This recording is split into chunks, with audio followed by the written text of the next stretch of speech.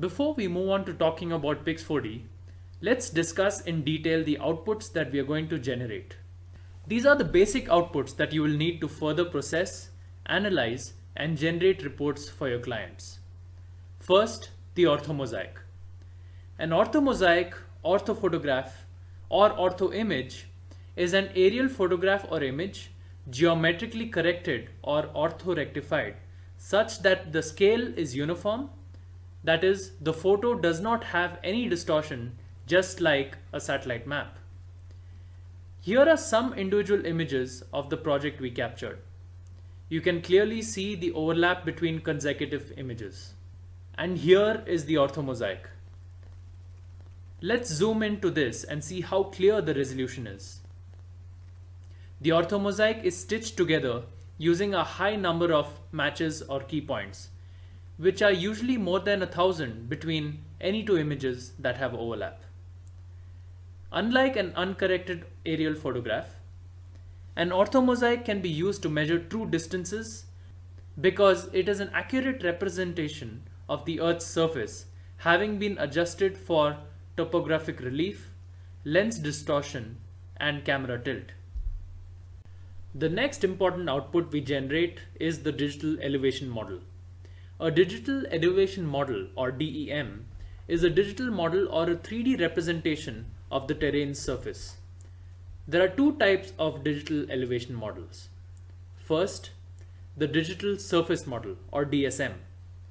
This represents the surface with all objects on it. For example, buildings, trees, and other structures. Here's a DSM with the objects. You can clearly see that all the objects have been mapped. These are some trees, and here are some buildings. Basically, the DSM captures the elevations of all the objects on the terrain.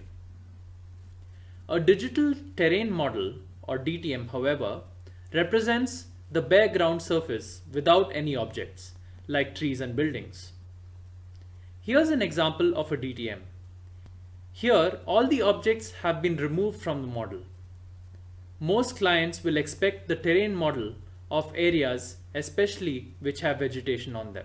This helps with accurate creation of contours, which is critical for planning and designing projects such as land development, irrigation planning, and rainwater harvesting. So, what are contours? Contour lines are lines which connect points of equal elevation on the map. They quantify the elevation at any point on the map. Contour intervals can be chosen based on the project requirement. This is an example of what contours look like. As you can see, this entire line connects all the points of the same elevation value 669 meters above sea level. The contour interval here is 0.5 meters. Contours are a great way of visualizing how steep the elevation differences are. The closer the contours are, the more steep is the elevation difference. You can clearly see here that the contour lines are very close to each other. This is definitely a very steep elevation difference over a short distance. Here are the contours overlaid on the Ortho Mosaic. Now this is a great way to visualize the elevation differences, and you cannot get this kind of visualization with traditional surveying methods. Also, in a drone survey, the contour intervals can be generated as small as 10 centimeters. Creating such contour maps using traditional surveying methods is near impossible. A 3D model is a representation of any three-dimensional surface of an object via specialized software. It can be displayed as a two-dimensional image through a process called 3D rendering. It represents the physical body using a collection of points in 3D space. Now this is a 3D model of the same building that we captured oblique images for. You can zoom in, zoom out, orbit around,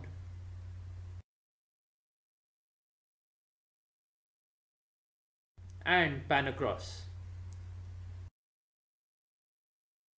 This is a great visualization tool to get different realistic perspectives of the object of interest. A point cloud is a very dense set of data points in a given coordinate system. The X, Y, and Z position and the color information is stored for each point of the point cloud. It represents the external surfaces of any 3D object or terrain. Here is an example of a densified point cloud of a terrain represented in AutoCAD.